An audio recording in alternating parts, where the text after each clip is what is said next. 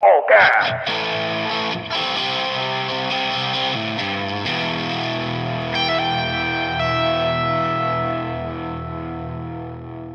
What's up, everybody? Welcome to All Gas, All Georgia Sports. I'm glad you are here. Going to be an interesting episode today. I've been out of town for a few days now and just got back from the beach. Went to the beach with a bunch of friends. It's good to do that from time to time. Make sure you guys get out with your friends. Go and have some fun. We've got about 14 guys that all went to Destin this weekend, and we do it every year. It's great. I don't even really like Destin or Panama City for that matter. I don't really understand the insistence on going there, but, I'm not particularly a beach guy, so I don't want to, be a buzzkill or a bummer. But what I enjoy is hanging out with everybody, and it was a great time, but I'm exhausted. I have gotten maybe 10 hours of sleep combined for the last 3 days. And so, I just got back. I have no idea how this episode is going to go. This might be a 10-minute episode. This might be an hour long. I have absolutely no clue, but I'm going to muscle my way through this the best that I can. So I say all that. This may or may not be as structured as it normally is. I like to come prepared with, a bunch of takes on how the games went over the weekend or from the last episode. I like to, have some trivia prepared. I did get some for you guys. I like to have different segments, different tweets that I've saved. So I've done what I can here, but I'm gonna get right into it here. Basically, this episode, we are going to cover, mainly the Braves, because there's a lot of Braves baseball to talk about. A lot of Braves baseball I didn't get to watch, which was super bummed because we tried to get the game on down in Florida, but for whatever reason we couldn't. I wouldn't have thought that Destin, wouldn't have regional coverage of the Braves, but apparently they didn't. So that was a bummer, but I was kind of, I was tracking it on like the stat tracker, if you just Google Braves or if you go to ESPN or wherever, you could do the play-by-play, you can do the, I can't remember what it's called. I literally can't think right now.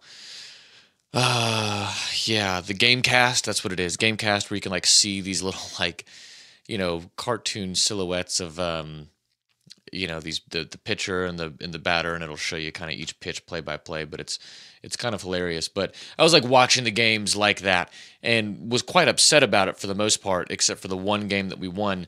We'll get into that more. We're gonna get into some Braves. I'm going to get into as much Falcons or Bulldogs or any news that I can. You know what, you guys, make sure you're getting out there and having a good time. My wife, big shout out to my wife. She stayed back with the kid this weekend. She was totally okay with it. And actually, right before I left, we had a very unhappy and sick baby in the house. And, she's fine, but it was, not a lot of sleep going into the trip, and then not a lot of sleep while I was out there. So, thank you to my wife for sticking it out and being cool with me going to do that. I need to go and reset with the boys from time to time. So, fellas, shout out, great weekend. I know I was just bitching about Panama City and Destin. I did have a great time. Just not really a beach guy, although I will say, in my opinion, Destin is better than Panama City. I think it's a nicer place. I think a lot of people would agree with that. But it was good. It was fun. It was fine. It was a good time. And excited that I went. Glad that I went. And let's get into it. So the first trivia question for the day is, what college did Warwick Dunn go to? Atlanta Falcons legend Warwick Dunn. Great man.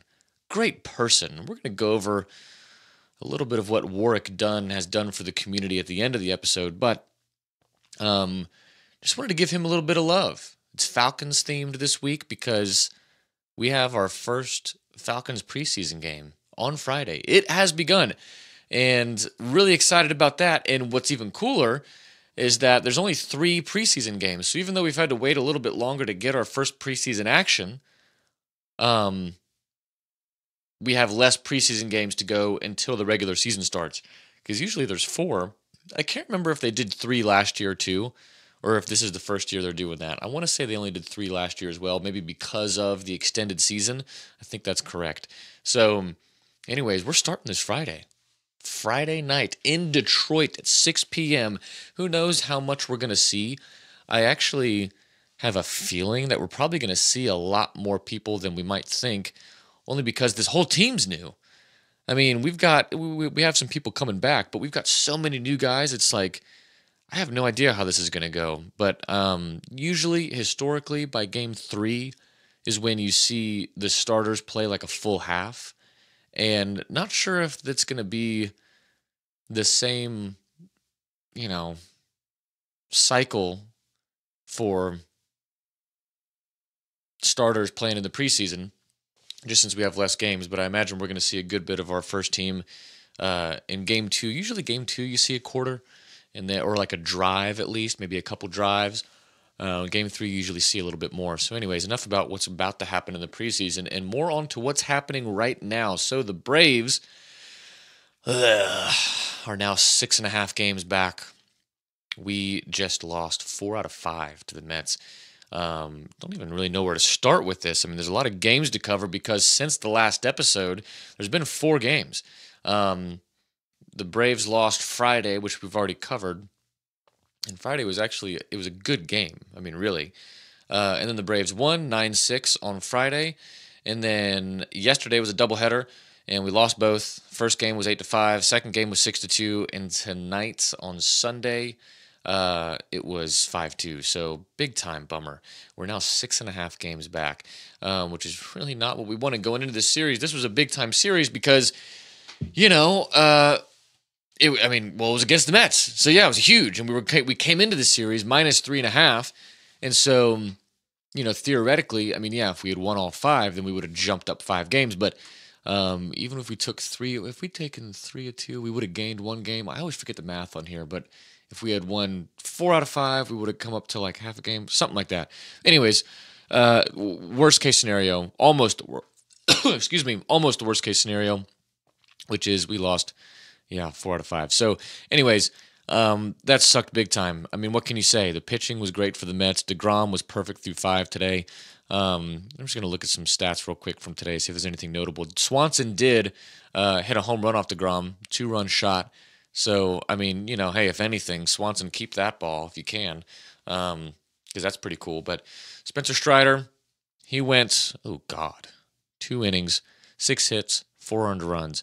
I feel like all of our pitching just got smacked around this week. I mean, I've been saying this for weeks now. It's just pitching. And the Mets, they've got us there right now. And we have good pitchers. It's not like they have that big of a separation of talent amongst their pitching, in my opinion.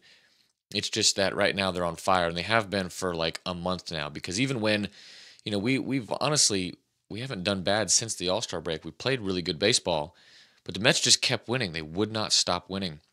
So that sucks. And actually, too, what's even scarier, well, I wouldn't say scarier, but what's also scary is that now the Phillies are only 3 games behind us in the NL East. So, yeah, we better get it together. There were some good encouraging quotes from some Braves players after the game today, after the Sunday game. But, just a little preview of what's ahead for us here. Starting on Tuesday, so Tuesday and Wednesday, we're in Boston. We go to Boston. And we have off on Thursday. So they got a couple days off this week, so maybe they need that to reset a little bit. But we go to Boston for 2 games, Tuesday and Wednesday. And then starting Friday, we go to Miami for 4 games. And then, boom, next Monday. Is that right? Is that a week from now? Yeah. Next Monday on the 15th, the Mets come to Atlanta for a 4-game series. So a good chance for us to get some redemption there. But there you go. Morning. After the Mets, we then have the Astros coming to town for 3 games, so we got a tough schedule. Then we got 3 against the Pirates, 3 against the Cardinals, the Rockies. Rockies would be fine. So it gets a little bit easier once we get into September. September is definitely looking a lot easier. We do end the season with 3 against the Mets and 3 against the Marlins. So, it's only August. But yeah, August comes around. My only hope here is that, August, and this is how it was last year, but August is the month usually where I mean, I would just imagine. I've heard this from interviews and I've heard this from broadcasters about how August is really brutal for teams mentally and physically because it's still so freaking hot. Um, and it's you're just in the dog days of summer. The fatigue by the time August comes around has got to be just next level. But that's where the great teams separate themselves from the good teams, is the teams who can lock it in for these last 2 months because, yeah, man, we're worn out. We also have Ozzy Albies coming back pretty soon, supposedly. I'm going to look that up while I'm actually talking about this. And also Mike Soroka. So let's see. Ozzy Albies. When are you coming back, buddy? Ozzy Albies return. We need him. Hoping mid to late August. Yeah, okay. Mid to late August. I had heard like August 16th for both of those guys, for him and Soroka. Really excited for Soroka to come back. Mike Soroka. Let's get a little Mike Soroka update too. So mid to late August for Ozzy Albies. Don't have a date off the top of my head or at the top of this quick search. Mike Soroka return. Where are you at here, buddy? Mike Soroka. Let's go. Finally got some good news about Mike Soroka. This was 3 days ago from Fansided. The Atlanta Braves received some good news regarding starting pitcher Mike Soroka, who is working his way back from Achilles injury, and of course it cuts off. I got to go to the link. Sorry about that. Mike Soroka's getting closer. Yada yada. Mike Soroka will soon begin simulated games, Snickers said. Soroka is working his way toward rehab assignment, and that was on August 4th. So he was... What a dumb article. Okay, it's done right away. Boom. That's all we got. It's done. Thanks, Fansided. Okay. Sure we have... Yeah, no, that was it. That was dumb. Super dumb. It's unknown exactly when Soroka will begin his full Okay, well, we don't know anything. So anyways, they should be coming back soon. I'd heard at one point it was like August 16th, but I haven't heard any news since then, and that was a few weeks ago. Okay, here's one from... Well, that's from July. Yeah, this is dumb. Okay, thanks, Google. So, the Braves, to tell you the truth, I've already gone through all the ups and downs emotionally with this. Earlier today, I was like, Braves are done. We're over. We're screwed. We're going to lose. We're not going to make the playoffs. Better luck next year. And now I'm like, yeah, it's August. We're okay. Chill out. I got some time to reflect, to relax, to think back through historically what the Braves have done, at least over the last 5 years. This is a good team. And I've heard a lot of people giving Brian Snitker a hard time lately, going, oh yeah, classic Snitker. He's not going to do anything good or valuable or important during a game. Like, are you kidding? Like, we literally just won a World Series, large in part due to his leadership. And actually, this season specifically, what happened? Earlier in the year, we were sucking.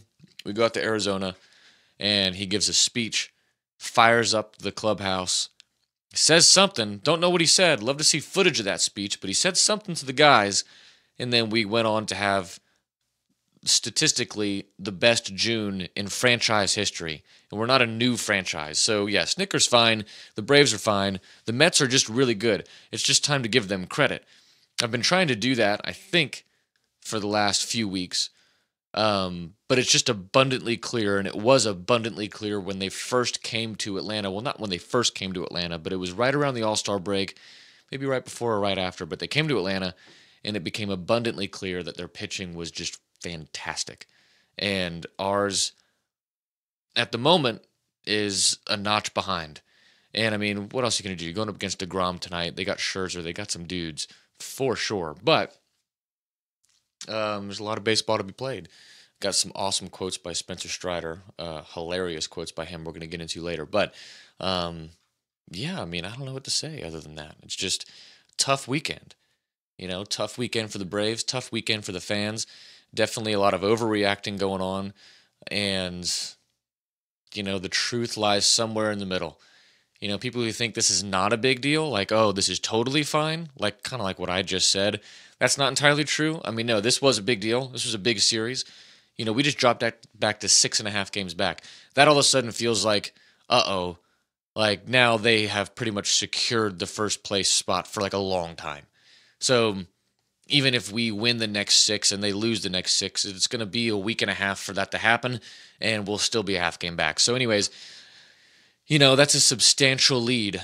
And now our lead on the Phillies has gotten a lot smaller, which is weird to think about. Let me look up the NL wildcard standings here real quick. NL wildcard, because last time I looked, we had a pretty sizable lead there too. But a lot can change over a weekend when you drop 4 of 5. So, wild card standings. That page is blank. That's tight. That's tight. That's tight. Wild card ESPN. Boom, boom. Let's go. Let's go. Wild card. American League, National League. Atlanta Braves are in first place in the wild card. They're 3.5 games up. On the Phillies, who are in second place. Oh, wow.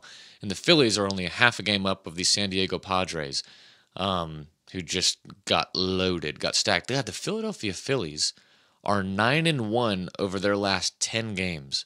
So they're getting hot.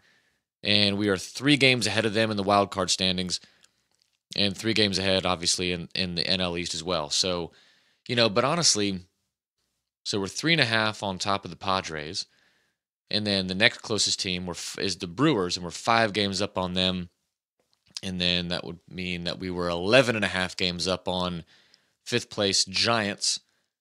And good God, what would that be? 11.5, 21 games in front of the Marlins? That might be real, actually. So, wild card is still very much within our grasp. And I think that we're going to at least get that, but we can still take the NL East because there is legitimately a lot of baseball to be left, and a lot of people are going to reference, where were we at this time last year?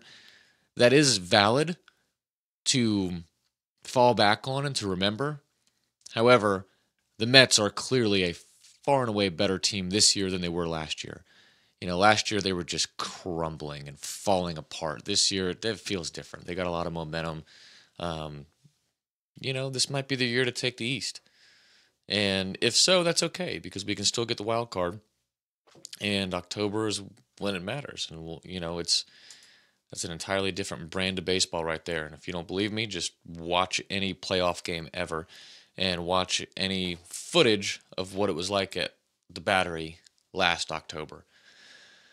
Oh my God, it was so cool. It was so electric. Amazing. Unbelievable. Best thing ever. One of the... Maybe, I don't know if there aren't, percentage-wise, there's not many better atmospheres in the world than Truist Park in the Battery last fall. Sure, soccer in England, they throw down, for sure. College football, legit. There's some NFL teams and fan bases that are absolutely insane and rabid, but it's a small list of things that are equal or better than what the Battery experienced last fall. So excited to see that happen again. And the Braves just got to get it together. That's it. So, okay, we're going to move on. And, yeah, let's just keep supporting them. I think we're going to keep showing up at home. We always do. So anyways, on to some NFL. Let's go on to some tweets, actually. Let's see. What did I save here? Like I said, you guys, today's episode is going to be, a little scattered, so I appreciate you sticking it out with me. Okay, here you go. This is pretty fun. Spencer Strider, after the game, he was like, yeah, they seem to be having a lot of luck right now offensively. That's great. It's August. We'll see what things are like in October. Hell yeah. That's awesome. I love that. Thank you for saying that, Spencer Strider. It's one of those things that, a lot of us can say that. A lot of people on Twitter, myself including, I'll say things like that, but in the next breath, I'll go, I'll say something totally different. But when a player says stuff like that, I saw a video the other day of Chipper Jones saying something, oh God, it was in the 90s in the playoffs, and he basically just had a press conference kind of like that. And I don't even know who he was referencing, but he basically said something to the effect of, yeah, that's cute that they can win at home, but they got to come to Atlanta, and they're not going to beat us there. And when you really see a player just kind of let loose like that and say, yeah, cute, they're getting lucky right now and getting some good calls, but it's only August. We'll see what happens. It's just badass. So thank you, Spencer Strider. Here's a video that's going around. If you just Google right now, Jordan Davis, what's likely going to pop up is him at practice. And it was like, fans can attend practice day in Philly. And Jordan Davis is just absolutely demolishing this offensive lineman. He's pushing this guy back.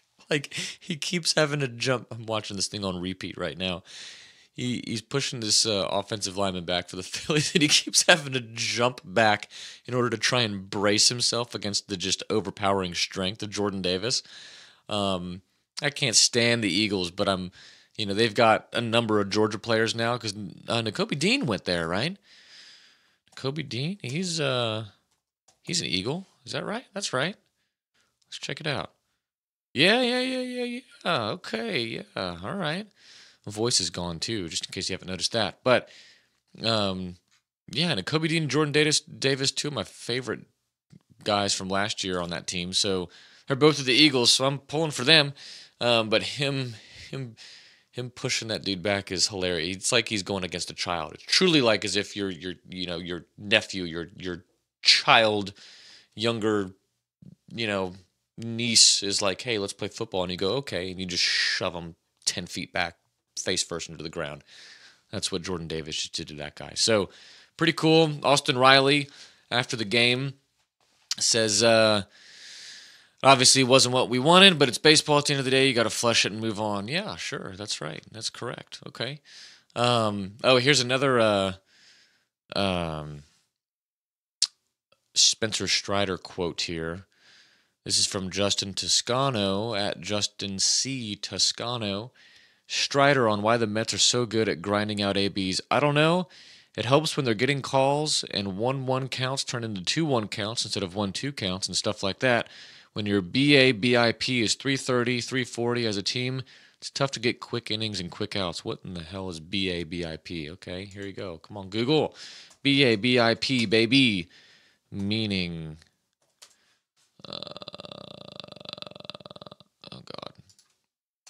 baseball. BIP is batting average on balls in play. It was really designed to measure a pitcher's ability to prevent hits on balls in play. Okay, so that wasn't totally a shot.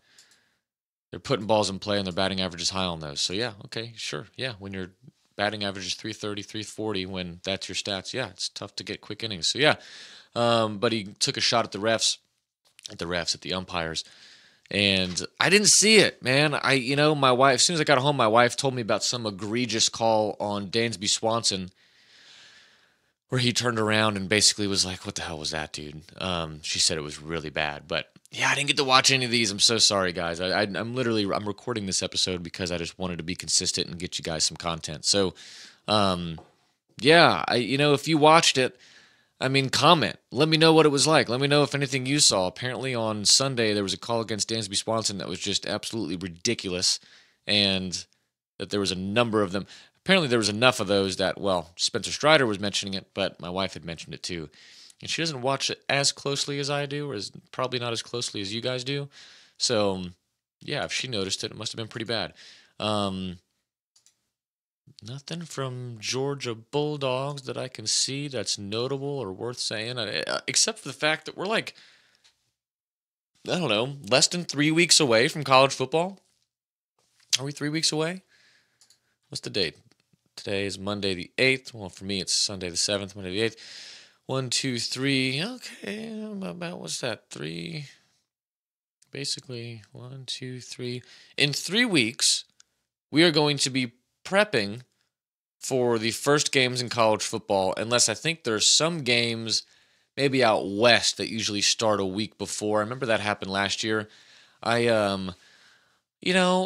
Those games don't really blow my skirt up that much. It's really that first game of SEC football, when everything's really up and running. That's when I get really hyped. And actually, it kind of sucks because I believe, if I'm not mistaken, the UGA game, the first UGA game of the year, is a week after everyone else plays.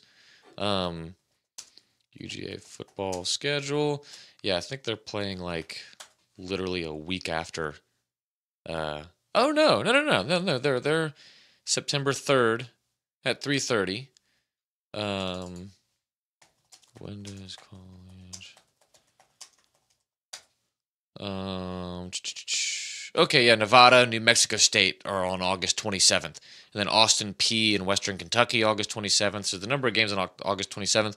Yeah, who cares? I mean, I do. I mean, that's the Saturday. Okay, that is correct. So Georgia does start a week after the rest of college football. That does suck, because there's going to be a lot of college football buzz going around. But then, it's weird. Like that August 27th weekend, though, there's not really any. I mean, Vanderbilt plays Hawaii. Florida State plays on August 27th. We got like UConn and Utah State, Wyoming and Illinois, Idaho. So yeah, it's some weird games. I mean, Nebraska Northwestern is on August 27th. Nebraska versus Northwestern, not Nebraska Northwestern. So yeah, August 27th is when college football starts. Then September 1st, we've got like Ball State and Tennessee, West Virginia, Pittsburgh. So okay, and that's like in the middle of the week. It looks like actually it's on a Thursday, so that's strange. Thursday night college football. They're probably just trying to rush out games. They can feel the tension. They can feel our excitement, you guys. So, but September 3rd really is like, I mean, that's when we get started. September 3rd. Yeah, we got Michigan starting that weekend, that Saturday. Maryland, Rutgers, Michigan, UNC, Northern Iowa, Oklahoma, Miami. Okay, yeah. So September 3rd. So no, they're not starting. I mean, they're starting a week, but a lot of people are starting a week after other teams. So yeah, Georgia, Oregon. I mean, I think Georgia's going to smash Oregon, but knock on wood, I know we're not in the Mark Richt era anymore. However, be careful, because what was it? Georgia, it might have been Oregon. No, it was Boise State, I think. Yeah. This was like back in 2011 when we had Isaiah Crowell and we had those god-awful uniforms. Remember those like silver and red, kind of like Color Rush before Color Rush was a thing? And it was, primetime game, first game of the season, and we got smacked around by Boise State. That sucked. So, yeah, hey, not to put bad vibes out there, knock on wood, maybe you can hear that, but I think we'll be fine because, Georgia's just, I mean, we're the champs now. According to Kirby, we will not be hunted. We will be doing the hunting. Yes, sir. So Falcons preseason starts this week. Get excited. Going to do a little Warwick Dunn here. Actually, before we do that, any other Falcons news worth mentioning here? We did pick up a new defensive signing, another Bears player. This is getting actually pretty egregious. So the Atlanta Falcons just picked up Abdullah Anderson on a one-year deal, and the fourth-year veteran stands 6'3", 297 pounds, experience playing in the NFC North. He's played for the Bears mainly. And his experience with the Bears, he signed in Chicago in 2018 when current Falcons executive Ryan Pace was the Bears GM. And he signed with the Bears back in 2018 as an undrafted free agent. This is from AtlantaFalcons.com. And, yeah, Ryan Pace, dude, you do know that there are, like, other teams that you can poach from. That's totally fine. You can dip out west, maybe dip into the AFC a little bit, dip your toes in the water. It might be warm. You might be surprised. There's some good NFC West players out there. But the Bears, I mean, they haven't really been that good. So this is like literally like the 10th Bears player that the Falcons have signed in the last year. Some of them have been great. I'm hyped about Damian Williams, to tell you the truth, because I don't really consider him like a Bears player. I really got to know him when he was at KC. And yeah, that was a few years ago, but I'm hyped about him. Cordero Patterson, obviously, he's great. He's been an amazing addition. He's had literally the best year of his entire career was last year with the Falcons. So, yeah, good job on bringing him over. But, I mean, we've got like 10 ex-Bears, and it's like, right, Mr. Pace, sir, please, look outside the NFC North, because you might be surprised at what you'll find. There are some other good, come on, Terry Fontenot, although I can't really talk any trash just yet. We'll see what happens this year, because I really do like what this feels like. I tweeted the other day, I said, the Falcons are going 10-7, fight me. I believe that to my core. I believe the Falcons are going 10-7. Falcons will be 10-7 this year. Why? Why is that? I don't know. Maybe it's an attitude thing. Maybe it's just a grit thing. Maybe they just have that thing that I feel like we've lacked. And what is that thing? It's just, those intangibles, those things that the vibe of the coach, Arthur Smith, I trust Arthur Smith. He's a business guy. He doesn't really, he doesn't seem like he's that friendly to the media, or he's that, like, at points, Dan Quinn, he started seeming like insecure out there. And maybe he was. And I'm a Dan Quinn fan. I like him. But clearly something was off with those guys mentally, because they would do things that were so stupid before he left. And Arthur Smith, yeah, last year, watching his play calling and watching him handle himself in situations in tight games, it was really cool, because I didn't have really many head-scratchy moments with those guys.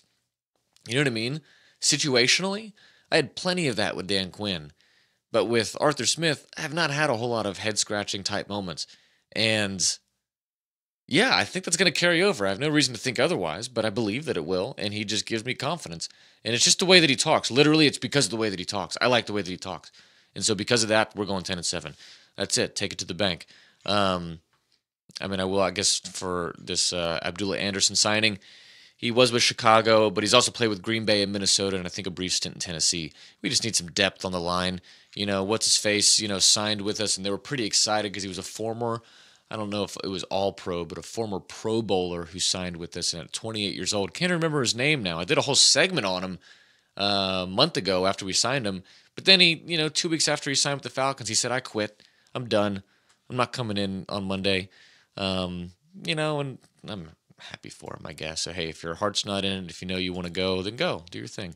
So, anyways, Falcons news is that we did that. So, there you go. Kind of a slow news day for that.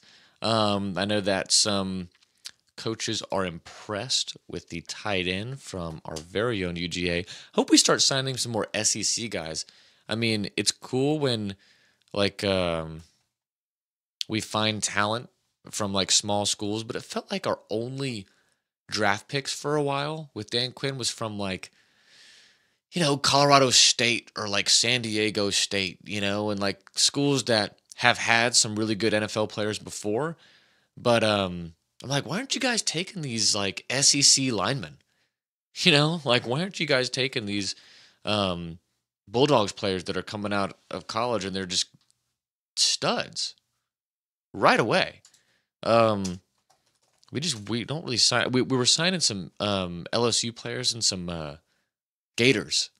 We got Keanu Neal and then we got Deion Jones. So defensively, we got some SEC guys. But man, I'm like, I don't know why every year the first round isn't just only consisting of just SEC linemen. They're so good. They're so much better than the rest of college football. But what do I know? Let's see. Any other Falcons news? Felipe Franks is making a lot of headlines, at least around camp, about his hybrid ability. They're putting him a lot in at tight end, and when you watch videos, he's really fast. He's quick. He's running good routes. He's making good catches. Great athlete, and he's really tall. He might actually be 7 or something like that. He's really tall. So yeah, he's been making. I think the Falcons just want tall receivers. That's kind of their only thing they're going for right now. Avery Williams is now impressing at camp. He was a cornerback last year, and they moved him to running back. Apparently, he's doing good. He can catch. He's fast. He's shifty. So, yeah, maybe I just like the whole kind of replacements vibe that this team has right now, especially with Cordero Patterson, playing all these different positions, moving Avery Williams, having Felipe Franks. That's cool, man. That's really cool. The other thing I was going to say is that, what was the tight end that we drafted out of Georgia? John Fitzpatrick. Tight ends coach says he's a very smart player. They think that he's going to be really good. And he was our last draft pick, I think. So that'd be pretty cool. Get a little UGA love going. So yeah, there's that.